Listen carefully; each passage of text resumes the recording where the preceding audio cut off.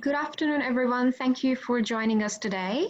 I would like to start by acknowledging the Ngunnawal and Ngambri people's land, Ngunnawal and Ngambri people whose lands I am on, and lands and country across Australia. And I would also like to pay my respects to elders past, present, and emerging. I would also like to acknowledge that the country we all meet on, whether it's virtually or physically, was never ceded, and it always was and always will be Aboriginal land.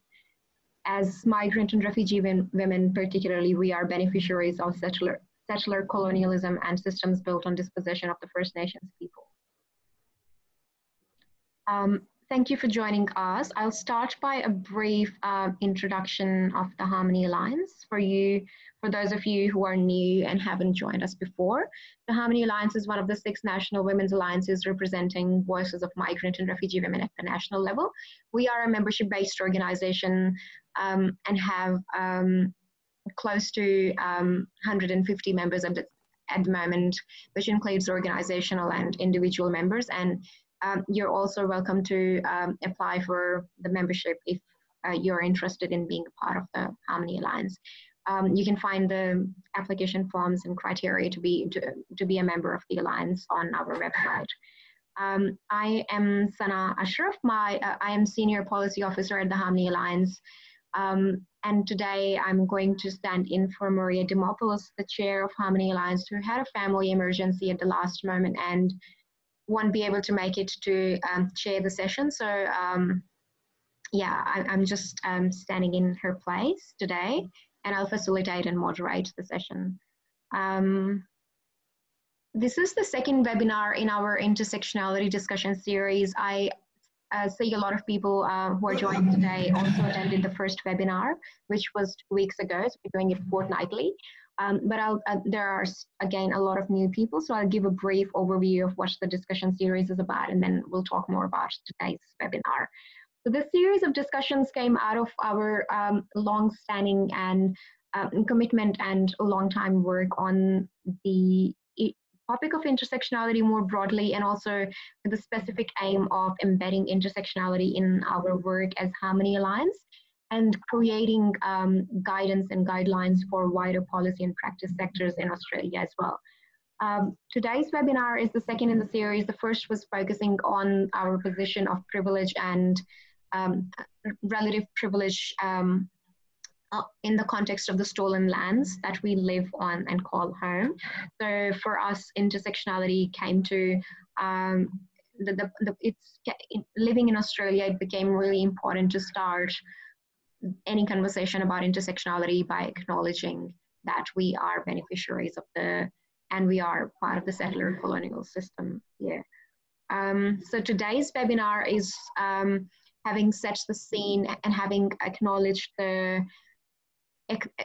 our position more broadly. Today's webinar is focusing on intersections of multiple forms of systemic discrimination against migrant and refugee women more specifically. So the specific systemic discrimination that we are looking at today is racism, sexism, ableism, and homophobia, and how they intersect in shaping the experiences and lives of migrant and refugee women in Australia. We have a wonderful panel today, and I would really like to thank everyone on the panel for taking out the time and committing to the cause and joining us today. I'll provide a brief introduction of all the panelists, but I'm sure they will introduce themselves and offer more of what their expertise is and what they're working on in their own talking points. So I would like to start by introducing Dr. Judy Tang, who is a commissioner at the Victorian Multicultural Commission and the president of the Australian LGBTIQ Multicultural Council. Judy is also a clinical neuropsychologist and is the convener of the APS Psychology and Cultures interest group, and the Psychology and Aging interest group as well. Her passions lie in advocacy for mental health, LGBTIQ, aging, and cultural diversity and equality. She was awarded Globe's LGBTI Person of the Year in 2019 and was awarded a VMC Multicultural Champion in 2018. Nyadol Nyuon is an Australian lawyer and human rights advocate who was born in a refugee camp in Ethiopia of a family fleeing the Second Sudanese Civil War. She works as a commercial litigator in Melbourne and is a regular media commentator and winner of many awards. And Nyadol has an amazing, has a wonderful public profile and presence, which all of you would be aware of, and she doesn't need much introduction in that space. Dr. Ruth Souza is a Vice Chancellor's Fellow at RMIT University, based in the School of Art and Design and Creative Practice Enabling Capability Platform. She is a nurse, academic, and community engaged researcher in gender, race, health, and digital technologies. Ruth is also honorary senior research fellow at the Center for Digital Transformation of Health and at the University of Melbourne. She has written some amazing pieces on her blog about intersectionality lately as well. So I would really recommend going and reading her work on this topic more broadly. Dr. Shakira Hussein is the fourth panelist, and she is the author of From Victims to Suspects, Muslim Women Since 9/11, and a contributor to the anthology and Me Too Stories from the Australian Movement. She's a research fellow at the University of Melbourne and received the 2019 Brenda Gabe Leadership Award from Women with Disabilities Victoria. So now, having introduced the panelists and before moving on to the discussion and the really important questions that we want to discuss and cover today, I would like to acknowledge that any conversation about racism against migrant and refugee women in Australia is relative, because racism we experience cannot be in any way equated to racism against the Indigenous peoples in Australia. I would also like to acknowledge and address the fact that we do not have a First Nations person on the panel, but we have had these conversations in the background with them, and the message that we have been getting is that they want us to acknowledge our position of relative privilege without burdening them with having to explain racism against them in our spaces or in our conversations every time. It is exhausting for them, and they they have much more important work to do, and we acknowledge and respect that. So with that respect, we also respect that acknowledge that our experiences of racism should not be and cannot be conflated with the historical and systemic racism against Aboriginal owners of lands in Australia. On that note, I will turn to our panel and start today's discussion. And just a housekeeping note for the question, for any questions that arise during the discussion, please use the Q&A feature of Zoom, and we'll get to the questions. We'll have plenty of time for questions in the end, so we'll get to them soon. And now, turning to the panel, I would really like to start by asking a very basic but extremely important question that I was saying to them earlier is still misunderstood, and there is a lot of work, a lot of understanding required on that. It is unfortunate that we still have to talk about these issues, but it is important. So the question that I would like to start with is, what does discrimination and violence against women look like when it is driven by a combination of racism, sexism, ableism, homophobia, and other forms of discrimination? Can I ask Judy Tang to start the discussion? Thank you, Judy. Oh, thanks, Anna. And I did sort of mention to everyone to feel free to pipe in so we can make this more of a conversation, and I'm happy to sort of bounce views and experiences and information with each other as well. So feel free to ask questions and contribute as we go along. But thank you very much to to the Alliance to having me here today and having these wonderful people. The question itself, for me, it depends on the setting, I suppose, and I know everyone knows this as well. I feel like that when there's the additional isms that come on top of it, it compounds the experience, it compounds that violence, it compounds that discrimination, whether it be in some ways where, a person, it might start off with discrimination where you can start bouncing off, and it creates a negative loop, a negative cycle on top of that. On the other hand, what it can also do is to start creating layers of inequality and barriers on top of the existing barriers that are there.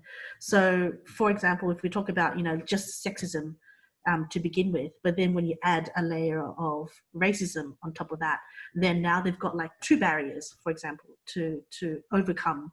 And it doesn't necessarily mean 1 + 1 is 2. It could be a 1 + 1 is 10, for that matter, in terms of accessing services or having a chair at the table, as they say. So for me, that's depending on the setting, that's how discrimination and violence against women could look like, and does look like, when it's driven by a combination of all these things on top of that. Thank you, Judy. That's a very really concise and really well articulated explainer of the very basic concepts that we're trying to grasp. Can I ask Nyadol, you to please weigh in on what you think about this, and you can add to what Judy has already said as well. Thank you. Yeah, I think obviously there is different types of violence that we're all aware of. So there's kind of the verbal violence, and then there's physical violence, and then maybe microaggressions, and that's a side issue. But I'll try and illustrate my points through examples of how the differences that an individual bring, whether difference of race or gender or sexuality or able body, kind of layer up.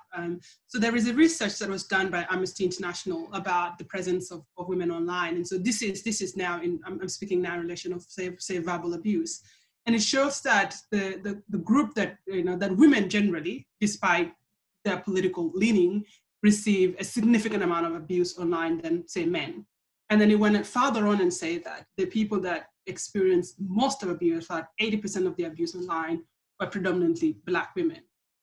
And that was quite targeted abuse. So when we talk about, say, for example, women use of platforms like social media platforms, and say, for example, Twitter as one space, you notice that I know a lot of women of color whose views are really interesting and amazing, and they are in positions of power that have decided not to use that platform at all because of the consequences of constantly having to engage with racist abuse. Because it's not the fact that they're just women who can be problematic if you're a woman with an opinion. It's also the fact that they're different looking women.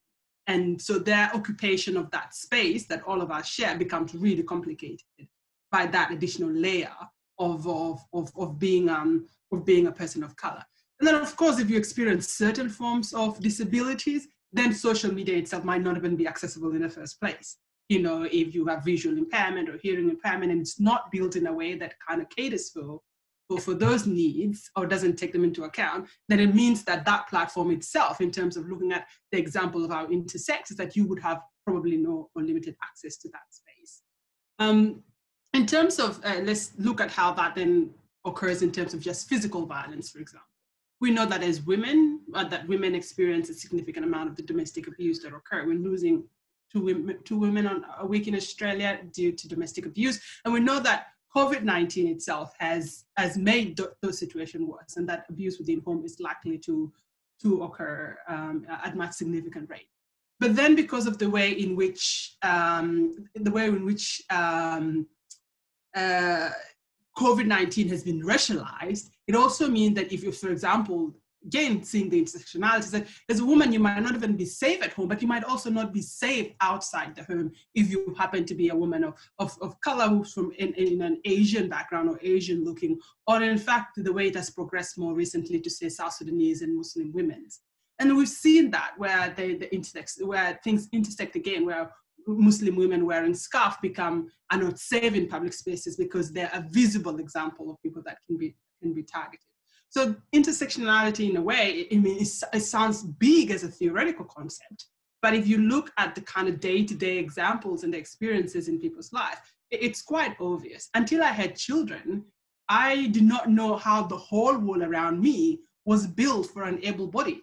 You know, and I remember just, I could turn up to a train station and just run up the stairs without a second thought about how would somebody use this space if they didn't have a body that has been catered for as my able body had been. And when I had children, and that's just a small experience of it, I remember being stuck in train station because I didn't know where the lifts were. I didn't know where they, you know, and all of a sudden I realized something that used to take me a second, all of a sudden now has become a way of thinking and strategizing what I'm going to do and all this. But I had assumed that the world, you know, was fair. I had assumed that you could, you know, go to restaurants and walk in because I'd never tried to fit a pram through the door of a restaurant, or to find out that most restaurants don't have sufficient space for sitting with two kids, or, you know, all these little things that I was able to do because I was able-bodied and I was, you know, at that time a single person, became quite a very different experience. So sometimes the ability not to see the intersections of discrimination does come just from our own assumption as human beings, thinking that how we experience the world is how other people experience the world too.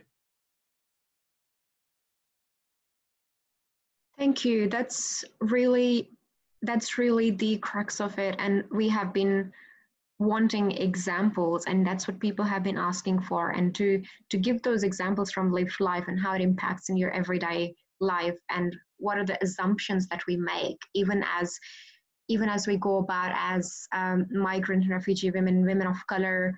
We are still making a lot of assumptions about things that we are not subject to, things that we may not be experiencing as underprivileged or disadvantaged. And that's where the understanding of intersectionality becomes really important, because you could be a part of a group where you are traditionally not the privileged group, but still there are certain things you're taking for granted because you're not looking at the experiences of everyone else. And with that, I would, can I please ask you, Shakira, to share what you think about this, and would you be able to share some examples and some more of your experiences to add to the conversation? Yes, I'm interested to hear that reflection on mute anymore. You can hear me?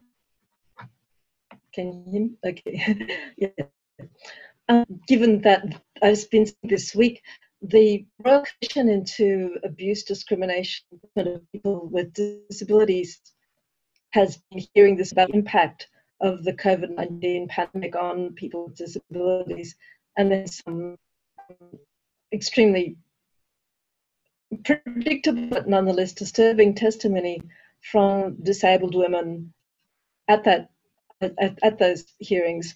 I have a visible disability myself. I have multiple sclerosis. I acknowledge that that's a very different experience of other disabled women. Extremely predictable but notable. I have a visible of the COVID-19 identity there. Extremely disabilities that they've had that identity their whole life, had to deal with this stuff. But anyway, to swing back, yeah, that reflection on access, physical access, and on the online space too. It was valid for me in a way to hear these other women thoughts that I've been having since the outset of the pandemic, which was partly, well, all this working from home, all these Zoom meetings, all these provisions that were made because of the pandemic, they were measures that disabled people have been campaigning for years and were told was too much hassle, worked very well, and now all of a sudden they're in place. So and we're going about fucking time, excuse me. But on the other hand, we have sisters all over. Everybody will say, well, we tried that. It was a mega hassle. And we don't, you know, we'll keep it a bit because it makes the overheads a bit cheaper. But on the whole, it's just things were being done before. But talking this, so on the one hand, she's largely, you know, housebound.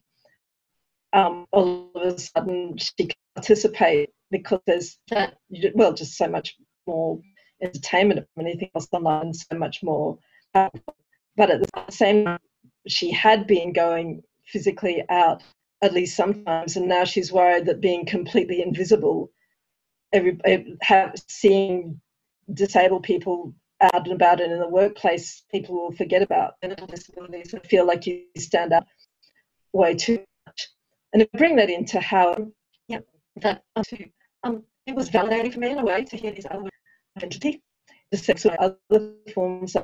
Initially, early on, disabled people were very far ahead of the curve in realizing how much danger the pandemic could face, because many of us are immunocompromised as well, are high risk, even as other women and men too.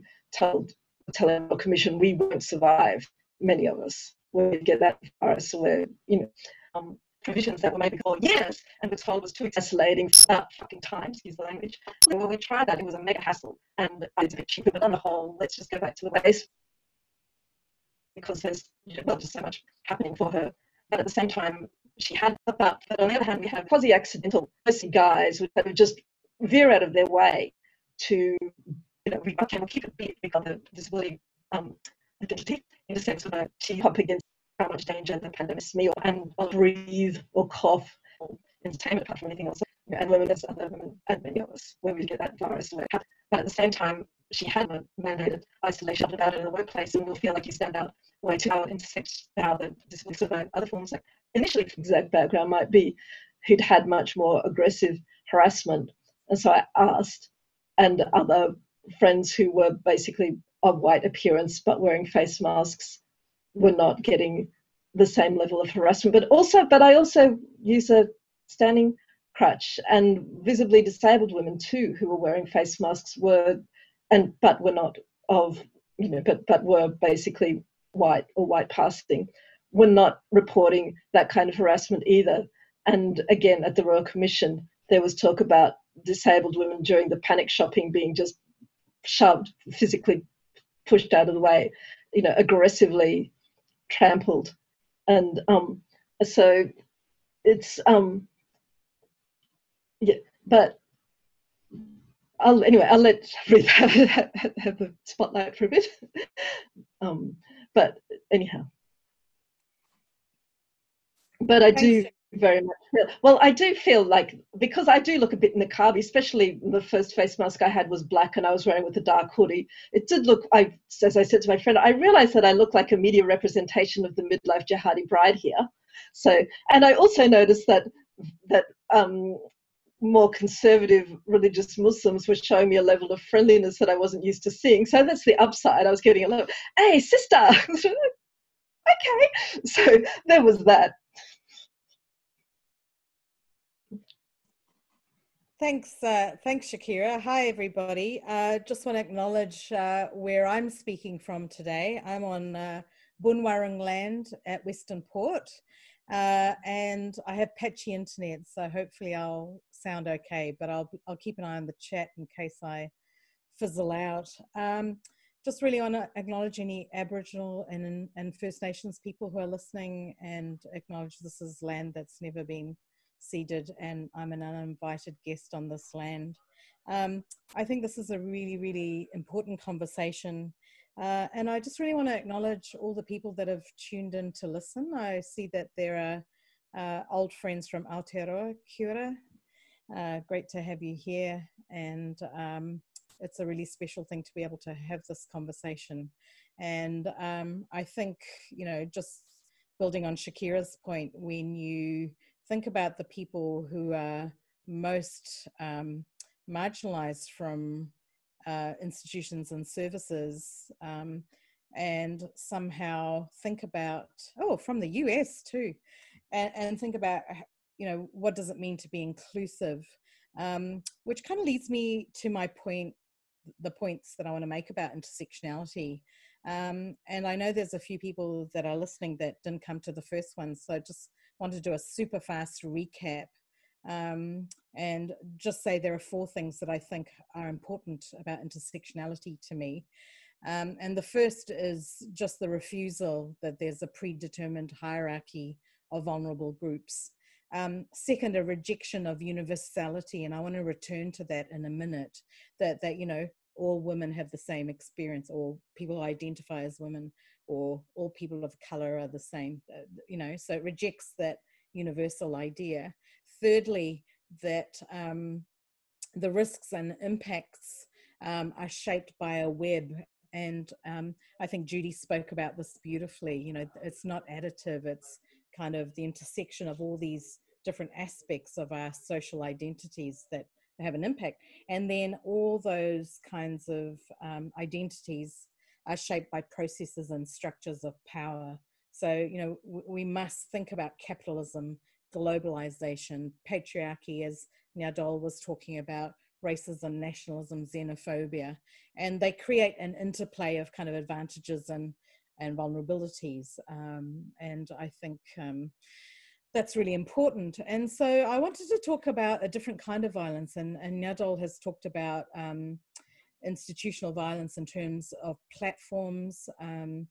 Shakira has talked about, you know, ableist kind of mechanisms that prevent people from participating.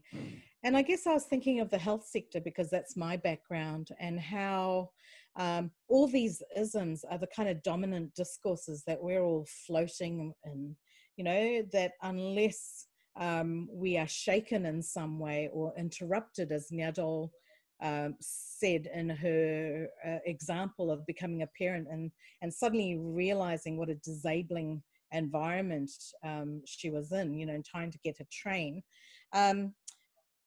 they're embedded in our institutions and our processes and our mechanisms, because there's a focus on often a singular access of identity. And my interest has been in the kind of violence of very ordinary and everyday processes that wouldn't actually be thought of as violent and discriminatory, because they're just how we do business, you know? And so what I'm interested in is, how do we figure out who they are centering? You know, who's that imagined user? And in a settler nation, you know, those parameters have been set by the colonizers. You know, we're not yet post-colonial. We're a white settler nation with structures of power that privilege a certain group. So I think that that's probably quite a good place to stop so other people can get a word in. But I just wanted to say those things as kind of framing the way that I think about intersectionality. I was going to add to that, Ruth, because I think it's really great that you mentioned privilege into it, because we all have different levels of privilege. And I think what happens is, with privilege comes an accidental ignorance of the power and the level that you are on. So, you know, I think it was great if we're talking about examples. You know, it's something as simple as, let's just say, you know, you're at a work meeting and it's a women's work meeting. But then when you bring intersectionality of race, for example, perhaps, you know, a woman of color is less likely to be given more of a platform to speak, even though technically, you know, according to the women who white women, for example, would have thought that they would have provided a level playing ground. However, because coming from a society where it's not, it's more like, you know, it's in the back of your mind to have these sort of racist or homophobic or ableist views, without you realizing you're perhaps, you know, not giving that space to these women with these other intersectionalities. Not on purpose. And so it's not saying, you know, here are these women just doing these things, but without understanding your own privilege and the potential blind spots that come with that, means that you are participating unwillingly in discriminatory behavior. Could I just also jump in there and kind of take on that topic about privilege? The best way it's been summarized by somebody else is that we all have the ability to oppress. And I think that's both, it can be a very confronting statement to say, because there are moments in which all of us experience a sense of powerlessness or just a sense of lack of control of the world. Say, how can I possibly be in a position to oppress somebody else? My life is already as it is, and probably objectively hard.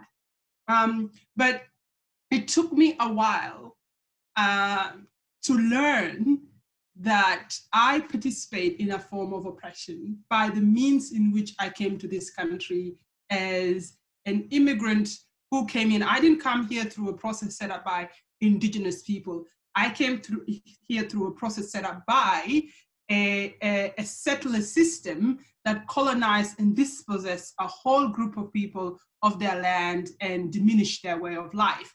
And so what I stepped in wasn't a welcoming from the original people of this country. It was into a different setting. And I think that, and I bought into that system in that I was for a while an ambassador for Australia Day. I personally no longer support that. But as a person who came here, the way it was, the way I understood it was that it was an appreciation for the country that I had arrived in to engage in the participation of celebrating this day.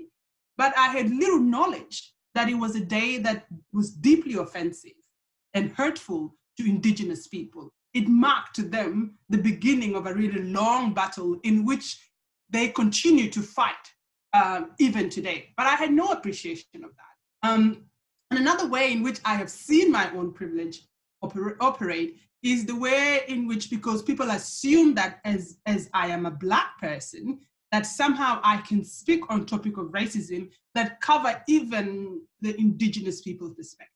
And so what we become as settlers women without knowing is that we begin to erase Indigenous women and Indigenous people's voices if we're not careful. And what I've tried to learn from that process is to always insist whenever I'm invited into panels, whether it's media or not, whether they've been an extended invitation to a person of Indigenous background to speak on that. Because I think it's really wrong that when there's a topic and discussion about racism, that the first people that we go to are, brown and Black women who are settlers and not Indigenous people. So I think that is some of the ways in which we can operate without even knowing, or sometimes even knowing it, because I know members of South Sudanese community who claim that there's no racism in Australia in a way, as a way of buying in to the system, the mainstream system, so that they are better accommodated for, and so they are buying into a hierarchy, hoping that they will not be on the bottom. And so they want to say there's no discrimination in this country, there's no racism, because look at me, I came as a refugee and I'm making it. So I think it's really important that when we talk about this issue of intersectionality and stuff, that we are able to go back and reflect at our own personal experiences. And what I hope we learn from this experience is not only just a sense of, okay, maybe I sort of mess up there, but to see how in the telling of our stories, we can begin to educate people within our own community about how to be better allies and lessen the impacts of intersectional violence on other people. I think also we have to do this act of unlearning, Nyadol, my family migrated from Kenya to Nairobi, Kenya to Aotearoa, New Zealand, and we didn't have the welcome that you're talking about. And we're taught, at least I was taught, that to be respectable and to do all the right things, to make good on all the sacrifices that my family had made. And I think that's the migrant story. And I think one of the things that has to happen is the unlearning that we have to do to kind of start to see our complicity in the erasure or oppression of others. And I think I just wanted to add a brief thought to what you said, Nyadol. For me, the first sign of learning around my own privilege is when I feel angry or anxious or have a funny feeling in my puku, in my tummy or in my heart, and I feel like I need to be defensive. That's usually a sign that there's a big learning to happen. So thank you for raising that issue of how our privilege might shift in different positions and in different contexts, and we might be simultaneously oppressed and privileged in the one body. One of my favorite stories was when it's almost like entering from a space of less privilege to a space of more privilege, was when friends of my Asian friends went from who are based in Australia went to Singapore, for example, where it's a predominantly Chinese society, and they're kind of the more privileged standing within that country, and just sort of experiencing that difference there made them realize, oh wow, so this is how privilege feels like. It's kind of nice, you know, because everything seems to just work. And then coming back to Australia, it just kind of just gives that highlight in that way. So in many ways, and I think that just really highlights that privilege and standing changes in every setting, not just from country to country, but also from setting to setting, from your work setting to your home setting to your various community settings as well. If I could come in with the Muslim experience after 9/11, because that was for Lebanese Muslims, and not just Muslims, people of Lebanese background had been, not to the extent I think of Vietnamese and other Southeast Asian migrants, but during the 90s, during the lead up to the 9/11 years, there'd been all this stuff about, you know, crime gangs and Cabramatta and you know, and drugs. And now all of a sudden it was about terrorism and national security. But because Lebanese Muslims had already been stigmatized in the 90s as sort of crime gangs, and so Muslims of South Asian background, which is mine, I will say, were their instinctive immediate post 9/11 reaction was to say, oh, but that's the Lebanese Muslims. You have to understand, we're not all the same. You know, we're the good ones, and we came here as skilled migrants, and they came in as refugees, and they're not so educated, and they were colonized by the French. We were colonized by the British. Listen to our accent. Sorry, and yeah, and you know, then, and also because the Sydney gang rapes, also called Sydney gang rapes, which happened around the same time as the 9/11 attacks, and where the trials for that dragged on for years, was also mostly Lebanese offenders in that case. But then there were some other very notorious gang rapes where the criminals where the offenders were Pakistani backgrounds. So the Pakistani pitch on, oh, it's the lamps, and that kind of finger pointing. Okay, but yeah, and I think that, I hope we don't navigate that issue as clumsily and as problematically as we did at that stage, but it still emerges and you still hear it, and even if it's said less publicly, but there's still a lot of it, you know, within community spaces. And yeah, anyhow. Not a lot of solidarity. And that's the thing with discrimination, isn't it? I mean, you know, when they start having minority groups being pitted against each other, that's when they start to win. They being, you know, the non-minority, the majority, I suppose. And certainly that's, you know, been the case for a lot of migrant groups being anti Aboriginal or Torres Strait Islanders. Like, where did that come from? It makes no sense. You know, it must have come from some media, some kind of learnings where these migrant groups are picking up these level of racism that technically wouldn't have been there before. So it's just really having a deeper understanding that with intersectionality, we're able to break down and understand where our discrimination comes from, in order to try and continue to build communities together as opposed to tearing them apart. I'm actually fascinated. I'm actually sorry. No, go. You go. I'm fascinated by that point, by the point that you mentioned about how communities are placed against each other. And I think even for, and it's interesting that tends to come from people who would actually say they do not understand what this intersectionality means. But I think that playing of community against each other is a very good understanding of how intersectionality works, but an inversion of it, so that you're using it to exploit the differences and to exploit the privileges, and say, okay, if you don't say something about these Sudanese gangs, you know, then the whole immigration system is going to be under threat, and people like you who come here and succeed might not be able to bring in your families. You know, these gangs are within your community, and they might be able to attack, you know, your homes or take your car and stuff. So I think it's a really smart way of actually understanding intersectionality and like turning it upside down for political use. So it is telling that, you know, we live in a space where we have to somehow find a way of reclaiming it, because from my experience, when I've talked to people about the notion of intersectionality, you get a level of resistance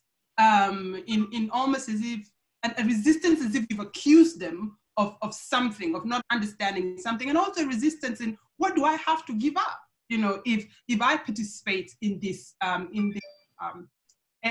process. And there is a giving up, I think. There is a giving up sometimes of ideas and opinions and beliefs that you've had, and that can be painful, whether we're talking about political and social concepts like intersectionality, or we're talking about just deeply personal stuff.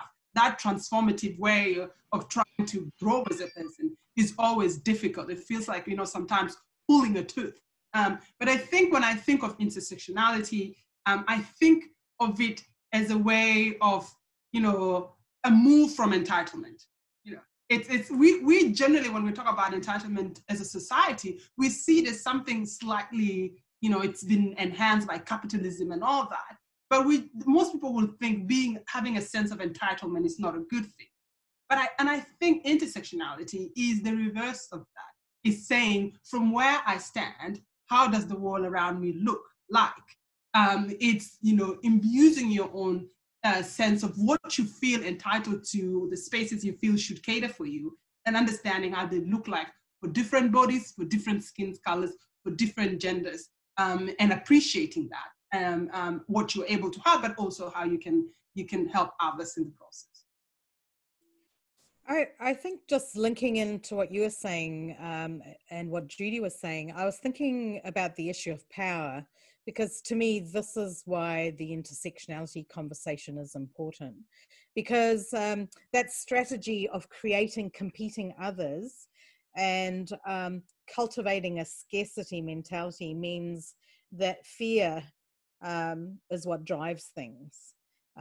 So in terms of power, I think it's really interesting and useful to think about who's benefiting from the act of pitting groups against each other. What is being valued? You know, what kind of people and positions and ways of being are being valued, and what is the effect and outcomes of this kind of thinking? Yeah. I can give an example of who benefits from pitting groups against each other. This was back when they had the same-sex plebiscite, and there was a heavier campaign and more funding by the no vote towards migrant groups. And so what happened was, with a more funding and better campaigning for the no within migrant groups, is some migrant groups had a higher no vote. But of course, what happens immediately after the yes vote was won, what's the first thing that the media presents on? They present on, here are all the migrant groups that voted no. And it's another example of, how would you say, the people that benefit from that are the people who are able to say, okay, you see, these are the migrant people that were never on the Australian side who voted yes in the first place, which was never really the case. It was just a case of, you know, they were able to put themselves within, I think, a group that was easier from their perspective to access and to change the minds to participate within the no vote. And so for me, that was a very clear example of pitting groups against each other to the detriment of the minority groups themselves. And who wins are the person who, or the community that wins are the community that want to see this division and want to see this drama unfold.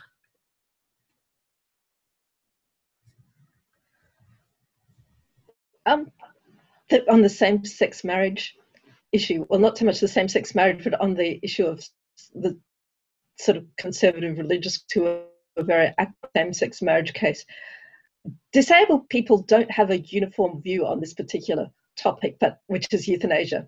but for many disability activists, that has been a very important topic. Victoria, as many of you will know, legalised,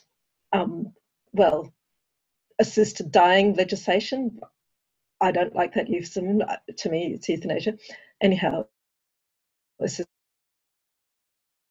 suicide last year, and many disabled activists, including me, campaigned very hard against that, not on a right to life basis, but because it's inherently discriminatory to me and to others, that it's saying that some types of lives are so not worth living that we should help people to end them, while at others who express the desire to end their lives, it would be a medical professional's job to talk them out of that.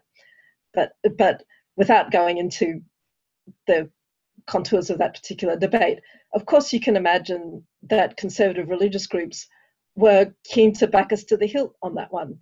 And I was uncomfortable and taken aback to see, and particularly given that on the Muslim issue, of course, they're like not exactly friends, to have these conservative Christians suddenly wanting to be my bestie because I have articles I published on this topic. And I really was, I navigated it by just evading it, basically.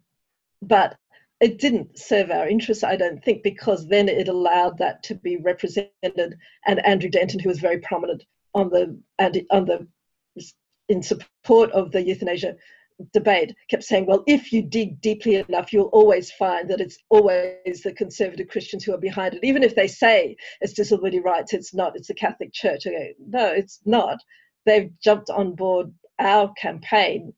We didn't invite them here. But anyhow, sorry, I'm not quite sure how intersectionality fits into that, but it was, well, it was the mention of conservative religious organizations and the way that that can,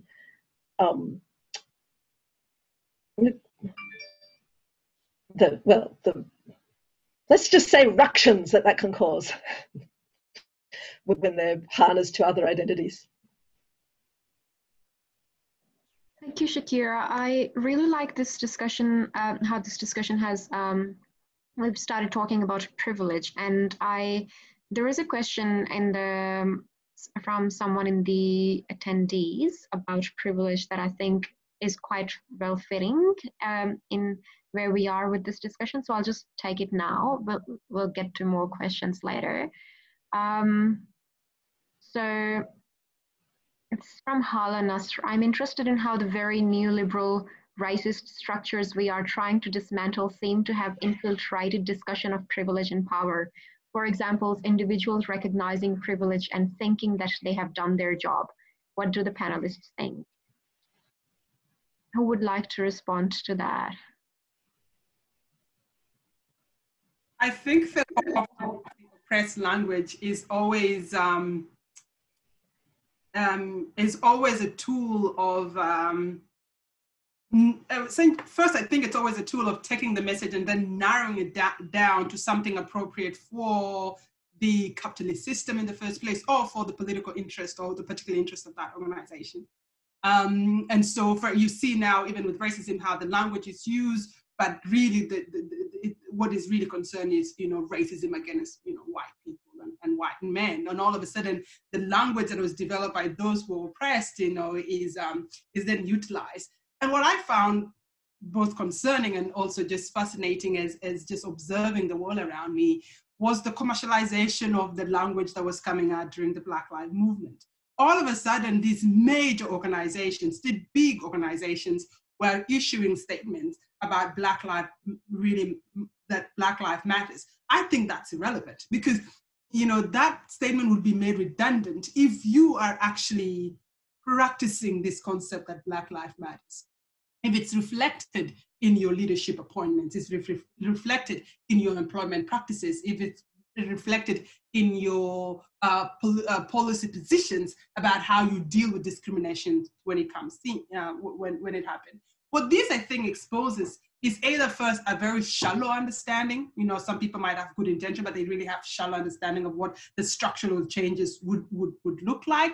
And I think at its most intelligent in a bad way, it's a very useful way of ensuring that actions do not progress ahead, because all you have to really do is, you know, stick up something on Twitter, say Black Lives Matters or Disabilities Life Matters or something like that, and then you're sort of like you've done doing your performance towards that very important issue. And you know, it's also not something that you see, I'll have to say, or I don't think it's something that you see only in the right. I think sometimes you see it operate even within what is left or center left, and you see it in really, really glamorous policy statements, really, really glamorous reports, but still, you know, a good example is SBS. You know, his whole leadership structure was sort of predominantly white. And this was supposed to be a thing set up really to diversify the Australian media landscape that is supposed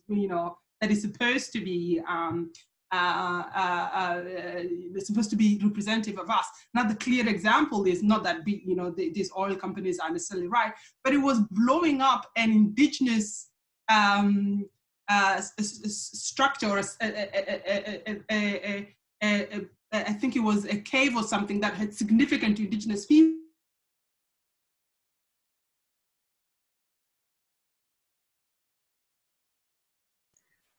And she was getting to the good part too. Oh no. Would one of you like to jump in on that point while we wait for Nyadol to connect back? I think there's time for change right now, and perhaps you know, thinking about the context of COVID and Black Lives Matter, we've begun seeing the ways in which the impacts of COVID have both been racialized. We've needed to have a gender lens, a sexuality. We've needed to have all the lenses of all the social categories, because what we've learned is that the pandemic finds the fault lines or the fracture lines, and has devastating consequences for all of us. And I guess that's what I was reflecting on when Nyadol was talking. I was thinking about how do we do this very, very strange thing, which is to somehow, you know, imagine and understand these different identities all at the same time. You know, how do we think about all these differences at once? Because they affect who we think we are. This is what Carol de Cruz says, who others think we are, and what kind of life chances we acquire based on these markers of difference. So, you know, like for me, there's something about the confluence of COVID and Black Lives Matter that has made people who were never in a position to really think about these things, and I'm concerned about why we have to experience something before we can care about it. You know, like, how do we create the circumstances under which we can think about what these things might mean for everybody? And I guess what I'm saying is, you know, do we have to be temporarily disabled to understand disability? Do we need to see a washed up little boy on the beach like we did a few years ago to care about refugee children, refugee background children? Can we use the idea of intersectionality and this web of influences to somehow think about how one little tension on a web, and I'm thinking about a spider and a spider web here, but one little pull on a tiny part of the web actually has an impact on all of the web. And if I think about that as myself, who's not really an individual, I'm part of families and communities, but everyone that's part of my web and the bigger web, you know, not just the virtual web, but our web of connections. That was a bit rambly, sorry.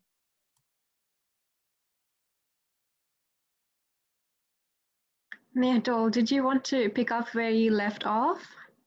Sorry, no, that I was trying to explain how you know, the co-opting of the victim's language can be used as a way of narrowing the debate, or indeed extinguishing the debate itself, by either projecting an idea that we've done something, so it's settled, or in fact that those people have seen the whole problem wrong. What is the problem is not racism, is reverse racism, for example. But I think that tells us that when it comes to this, well, maybe I shouldn't say tell us, but I say that to me, when I think about the progress that we're trying to achieve by understanding the intersection of violence and discrimination and oppression, is that this is a really long-term project. In no small way, some of it is supposed to be technically revolutionary. We're trying to change the very systems that we have in place that have assumed, whether intentionally or not, a structure or a hierarchy of people, and where we all fall that and how we fall out of those spaces. So I think it also requires a level from us of patience. Not patience toward oppression, but patience to understanding that the achievements are not necessarily going to come overnight. And sometimes you see the exhaustion from say, allies, when they make mistakes in their interaction or their support and they're blamed. They think this is the kind of thing that make people not want to support you. You know, that's the statement that comes out in frustration.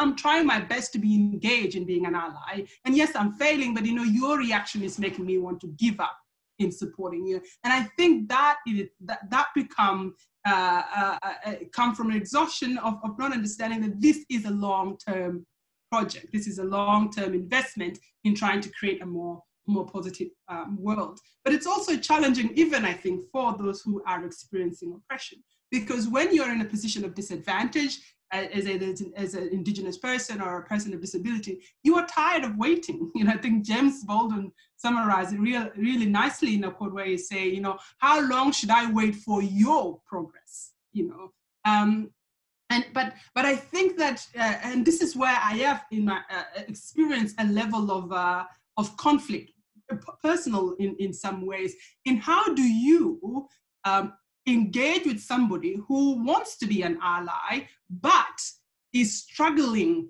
in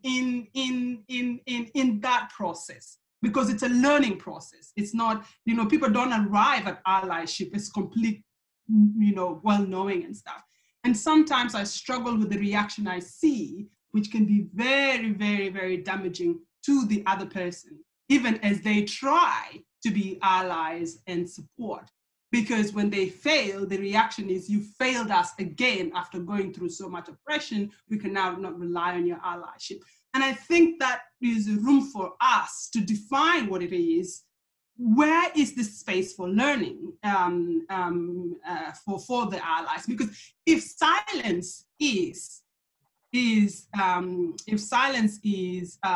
complicit and speaking up is not perfect, where does that leave those who want to be allies? If teaching them is exhausting for us, they have to go and do their own work, but in the process of doing their own work, they don't do it well, and we blame them. Where is our extension of how far can we educate without exhausting ourselves?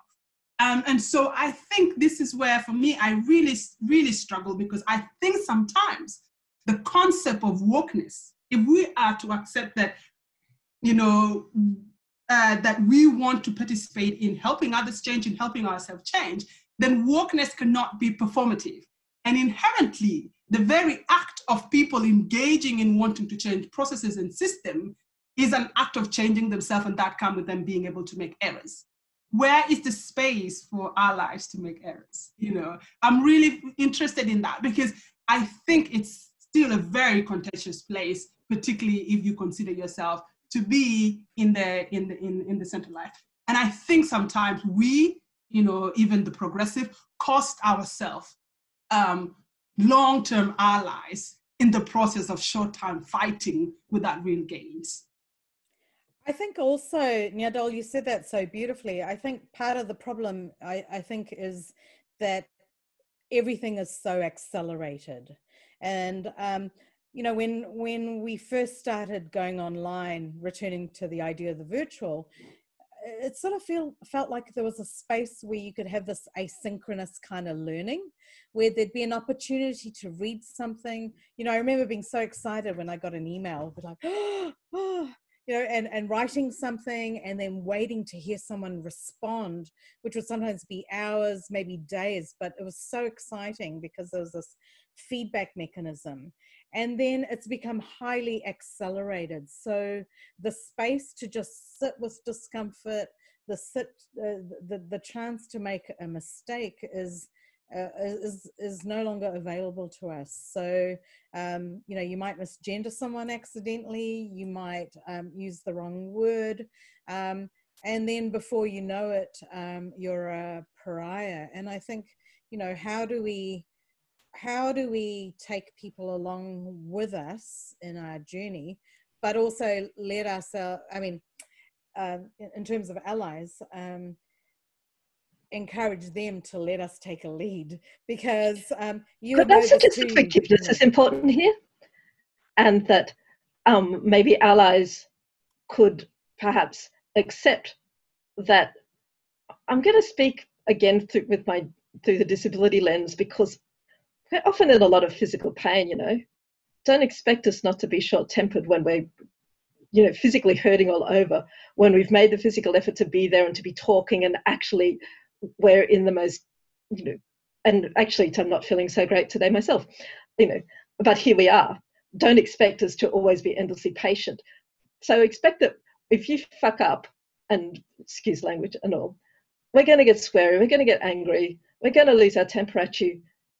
But that doesn't mean that we never want to speak to you again. But also don't dismiss it as she was just having a bad day. Take what we say and think about it and consider what it is that might have provoked that reaction.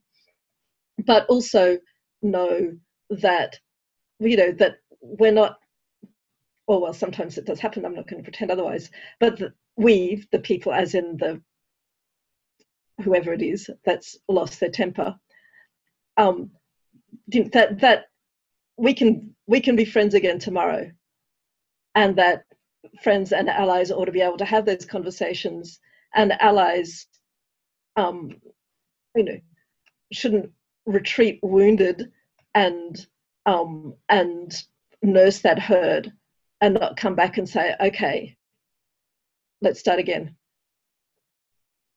And yeah.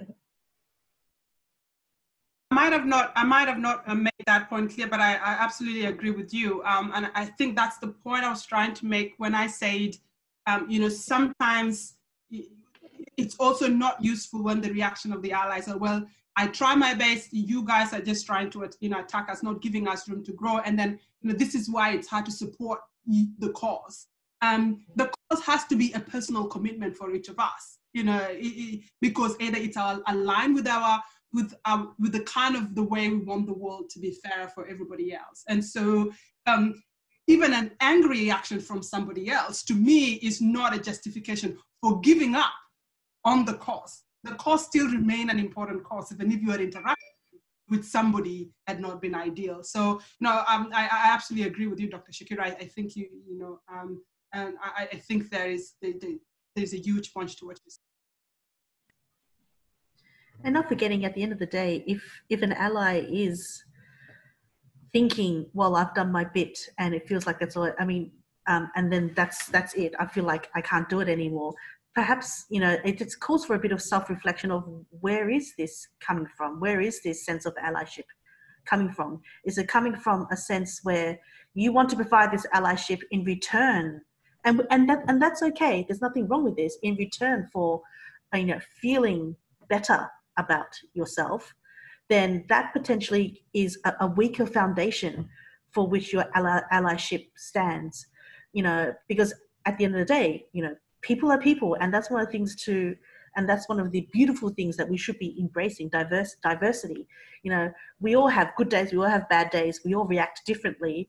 And if your allyship is fragile in that, if someone has a bad day and it shakes your foundation of allyship, then that's something to really self-reflect on what foundations your allyship are based on, and to potentially change that into stronger foundations. Stronger foundation being not related to your own sense of achievement or sense of gratification, and into something where it's, hey, this is actually a thing.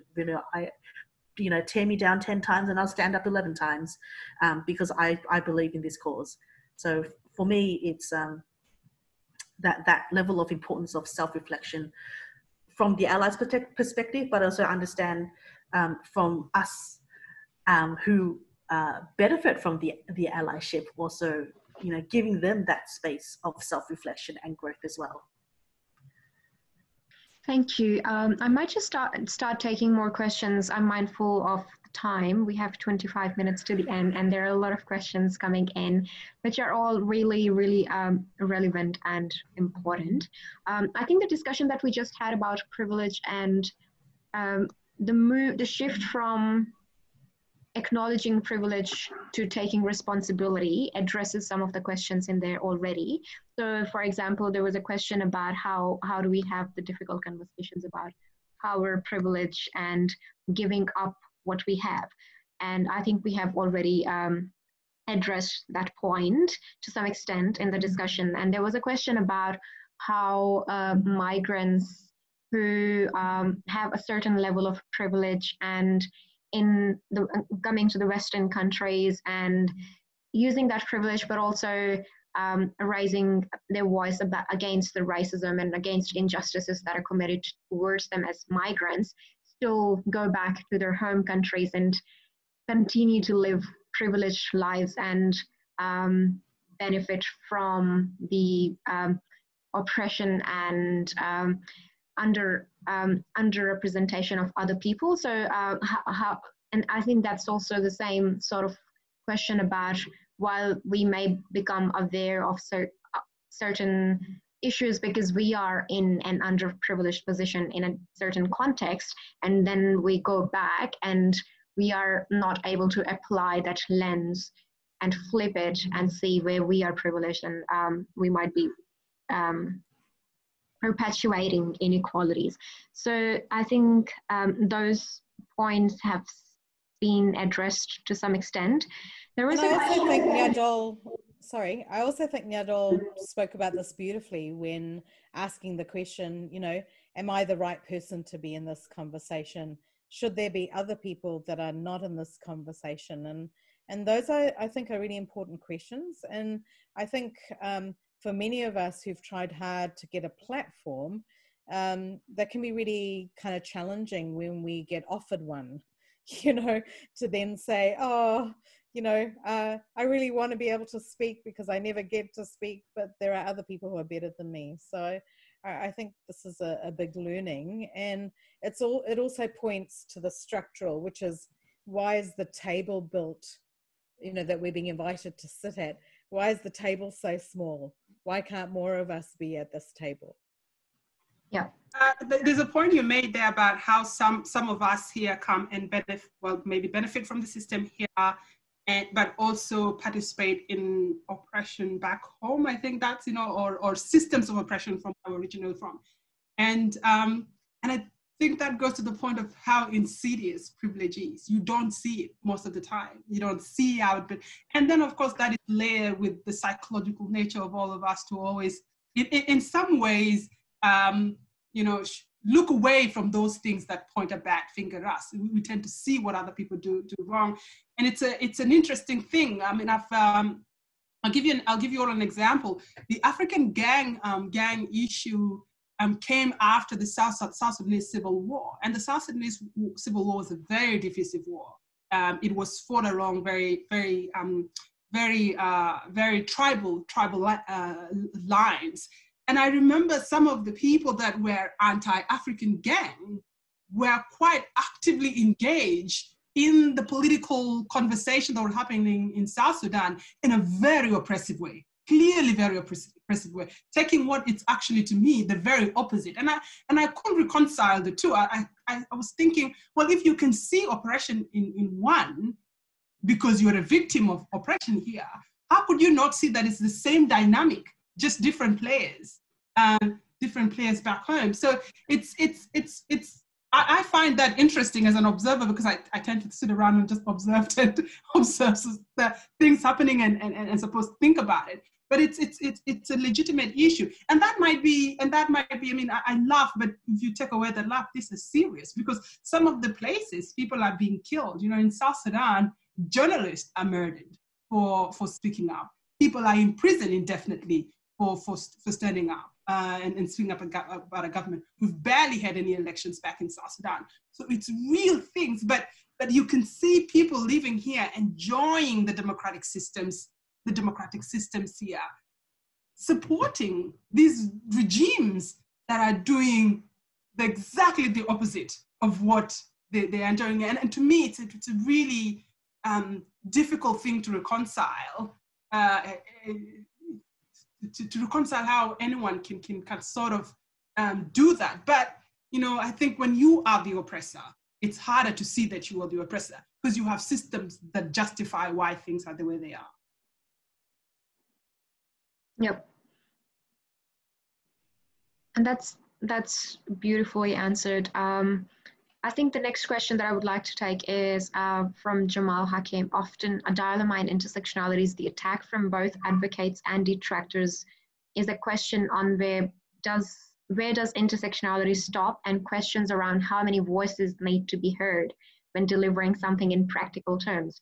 What do you think leaders working to build intersectionality over time practically do to start the process and simultaneously address negative rhetoric that can be otherwise demotivating in building the space?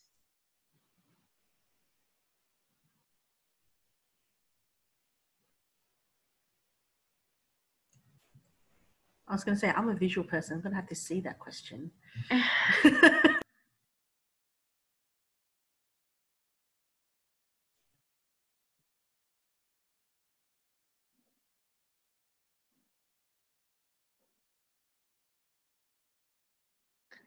I think it's essentially the similar sort of, I guess what the person is trying to ask is how, when this argument is made that intersectionality is too complex when we have to do it in practice, and how is it possible to hear voices on intersections of all sorts of margins and all sorts of discriminatory systems when decision makers and policy makers and people who are trying to implement something in practice are trying to simplify things. They don't want complexity. They don't want to deal with too many voices.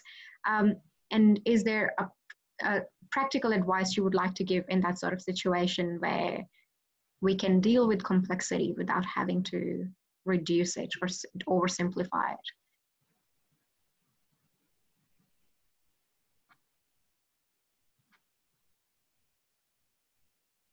I think that, you know, one of the things I've been thinking about for the last couple of years is that the problems defined as organizations or institutions not being representative of the community. And so then of communities, I should say.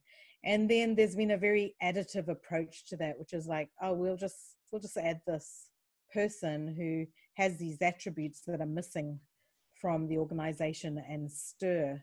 But the problem is the structure and the purpose and the function and the way of doing things remains the same. And I remember someone from Black Lives Matter, whose name has escaped me, but I'll remember as soon as this finishes, saying presence doesn't equal power. So I also think it's about critical mass. I think it's about worldviews and different ways of thinking and being, and how much space there is for them. I'm sure I've probably gone off track because this Zoom thing is so kind of, you know, it's so much harder to kind of train your thoughts. But yeah, that's what I was thinking when you're talking.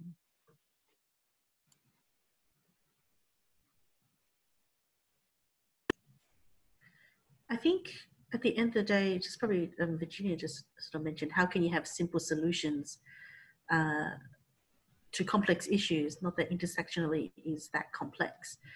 People who embody it can tell you exactly what it is. Problem is that intersectionality is seen as additive rather than overlapping systems of oppression. And I totally agree with that. I think unfortunately, you know, some of the foundations are built on is, okay, now exactly like Ruth mentioned, okay, now we have to consider disability. Let's add this checklist to it. Now we need to consider LGBTIQ. Let's add this person. Let's add this checklist. And it's not an additive process.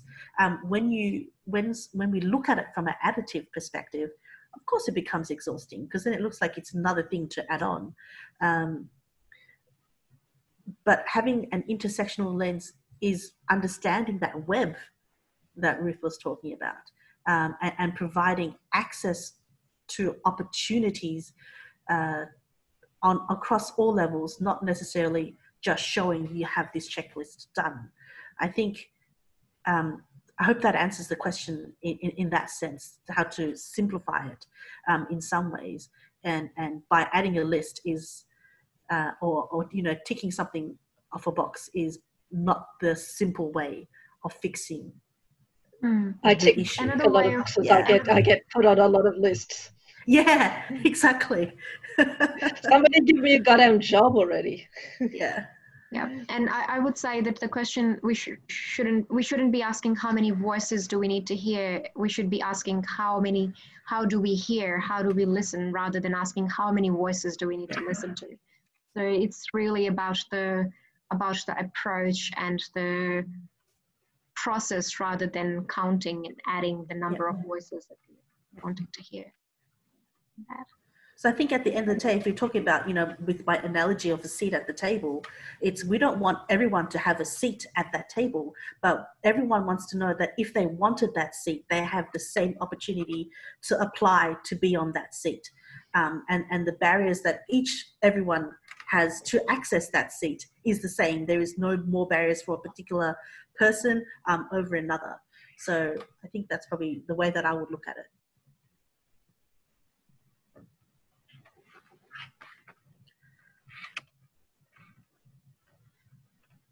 So some of the other questions are asking about self-interest, capitalism that makes people want move upwardly, do good things for themselves and their families. So essentially the things we have mentioned already: self-interest and advancement, the overarching capitalism that people are buying into, and how do we deal with how do we do intersectionality when people are essentially self-interested, or there is the inherent human nature, regardless of one's social or political background or status, to be self-interested. I mean, I don't think it is possible for any human being to utterly somehow disconnect from all the upbringing, you know, in a family, in a society, in a political system, in an economic system. I think it's one of those things that I think it's a learning until death. You know, it's a shedding of oneself and I suppose recreating oneself. I have changed a lot. You know, a lot of what is politic is personal. I came from, and when I go back to my experiences, I hope it doesn't sound very narcissistic, but I find it more grounding when you can give examples, and also less blaming and finger pointing, because it's able to demonstrate my own failures. So I come from a very socially conservative background. You know, South Sudanese are very socially conservatives. You know, we were the kind of people that would have exactly voted against marriage equality. In fact, I think when I told my mom that I supported marriage equality, her words to me, sorry, I was trying not to identify her, I was supposed to say a relative. Her words to me was, I wish God never gives you any form of power, you know, because she was brought up as a very religious woman from a young age. That's the world I grew up in. And so my first formed opinions, you know, about a different, not a different, but another sexuality was completely compressed. I only knew and grew up in a society that had language for only marriage in a very singular way. that has ideas of who can participate in it in a very singular way. I did not grow up with any other language, any other concepts. So when I stepped to this country, it was a process of shedding and a process of giving up an entire way of how I was brought up. And so I think that all of us comes into this space of intersectionality, come into the space of discussing political opinions, all these things that we have to engage with, we also bring our own personal luggage into it. And that complicates things. And I suppose the only way I can try and give it a positive form is that sometimes we do need to plant trees that we will never enjoy the shade.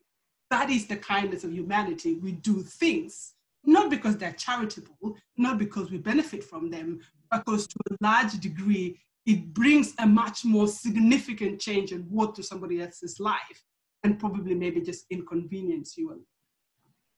I think your point also about that intergenerational impact's really powerful, because I think when we're talking about being diasporic, there's something about migration that is a break in culture that you're talking about, Nyadol, you know, that, you know, it's a little bit like studying, you know, all of us have done some study. It's like you don't do it to remain the same person.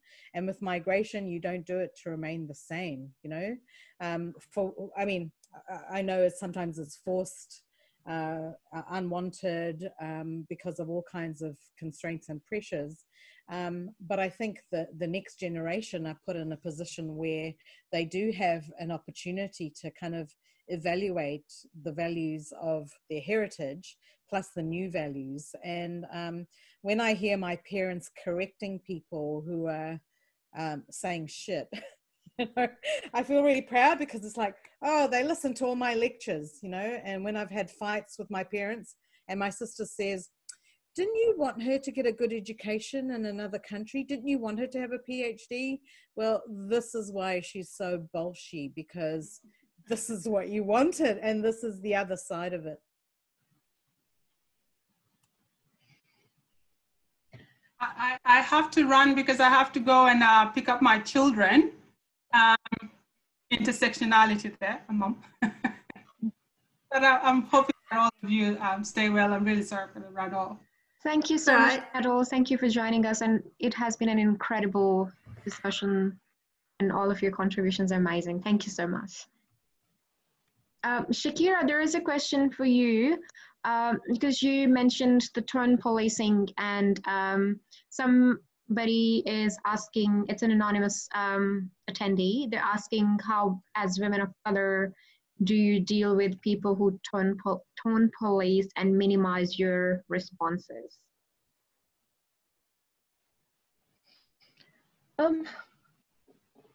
Sorry, I didn't catch the beginning of that. I got the bit about tone policing.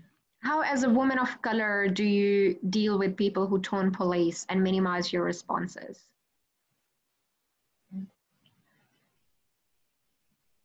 I'm not sure if this quite answers the question. I struggle with some very ableist language that I hear from within the anti-racist movement sometimes, well, actually, often in fact. And because I know that it's a new concept for people, well, I see people using the word blind as a metaphor actually in the tweets about this. I don't know whether one of the panelists used it. I mean, it was being literally crippled that made me realize that actually talking about a policy or an initiative as being crippling, or debt as being crippling, so okay, I suddenly see that metaphor in a new way. So I'm still learning myself, and I try to acknowledge that when pointing out to other people that maybe, you know, maybe there's a word that one could use other than blind, you know, and different to, or whatever it is that you're trying to say that instead. And I hope that by acknowledging that it's, you know, that it's a learning process for me too, for all of us, that might help. But that still doesn't stop people from sometimes responding extremely aggressively if they're used to always feeling like they're in the right. Like I had some extremely, you know, and aggressively defensive conversations with some experienced and high-profile anti-racist activists and scholars over whether it was okay to use the R word, which I'll let you Google what the R word is if you don't, you collectively, anybody who doesn't already know. And that, you know, if you wouldn't use the N word, then you really shouldn't use the R word. And they were so, like, whether there's a hierarchy, whether the R word is as bad as, or not quite as bad as, or nearly as bad as, or whatever, than the N word, that isn't the point. It doesn't matter whether it's only half as offensive as the N word. It's offensive. Don't say it. Don't use it. You know, I have a neurological disease. And if we talk about privilege, on the one hand, I'm very defensive in saying that actually it's not affecting my cognition. I'm still getting peer-reviewed journal articles published. My book got a fabulous review in the Times Literary Supplement. Go Google me. Blah.